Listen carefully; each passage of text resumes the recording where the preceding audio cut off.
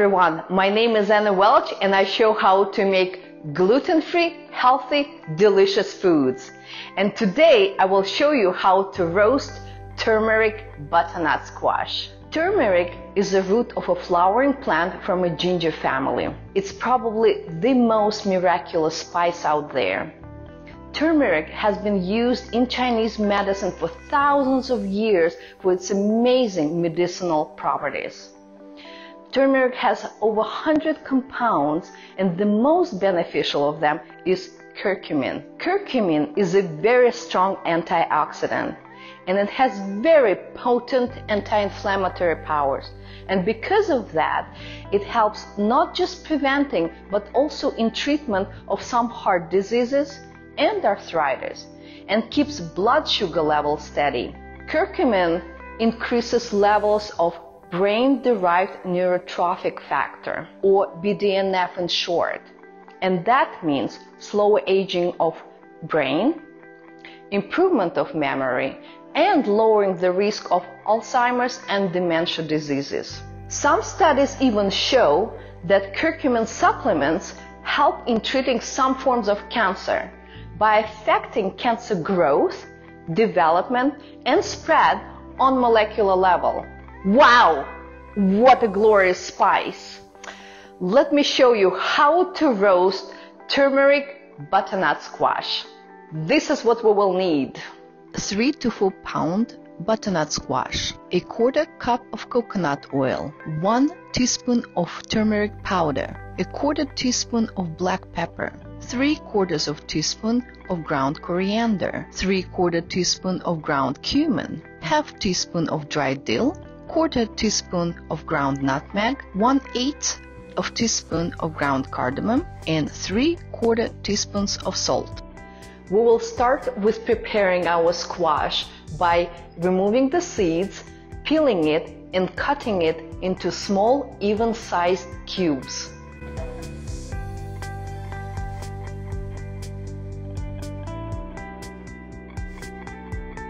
Using a melon baller is the easiest way to remove the seeds. When you are picking out the butternut squash, choose the darkest one and the heaviest to make sure it's not dried out. If you'll end up with a squash like mine, just carve the dried parts out.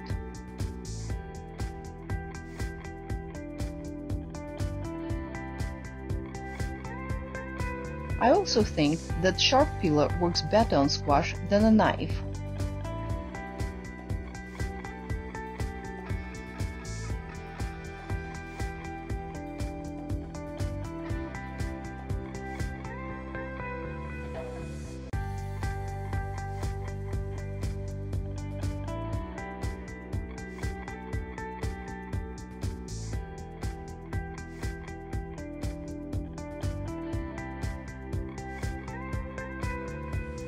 Our squash is ready. Now we will preheat our oven to 425 degrees and we will melt our coconut oil. I will preheat my baking sheet as well with the oven to avoid our butternut squash sticking to it. I'm not sure if I mentioned it before, but I do not own a microwave oven. It was a joint decision with my husband. I find regular ovens and stove sufficient enough for all my melting and warming needs. Let's mix our spices together for the butternut squash. Unfortunately, curcumin is poorly absorbed by our bodies. To help the absorption, it is good to cook it with healthy fats. In this case, we're using coconut oil. Black pepper also helps the absorption of turmeric into the bloodstream. That's why when I cook with turmeric, I always add black pepper.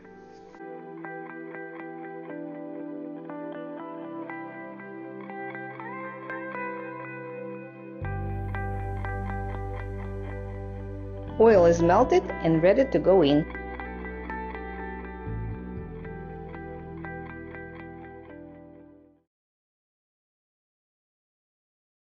I cannot believe I'm wearing my concoction. It will dye your clothes. It will dye your nails as well. As a matter of fact, monks' clothes are dyed with turmeric. Well, anyway, it's time to put our mix and coat evenly our butternut squash. So let's do it carefully. And I will use wooden hands to do so.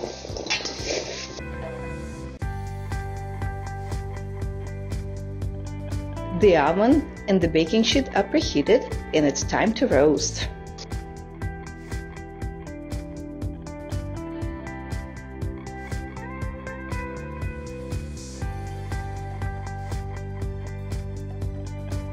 Make sure to assemble it in one even layer.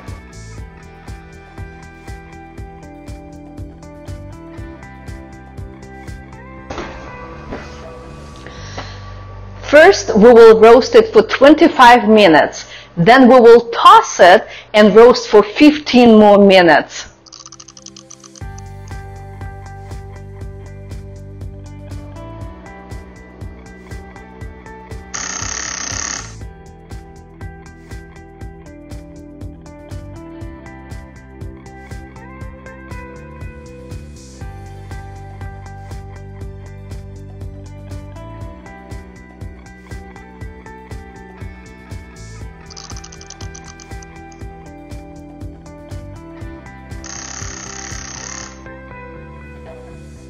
Oh, smells so good. And looks fantastic.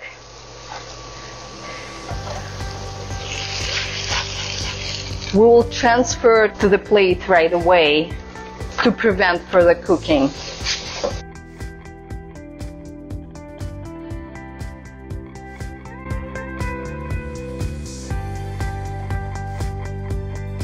Well, I'm super excited to try it, and I actually have a guest taster today, my neighbor Tracy, who will tell you what he thinks about this butternut squash.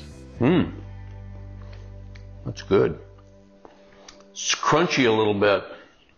I like the crunchy one better than the soft. It's kind of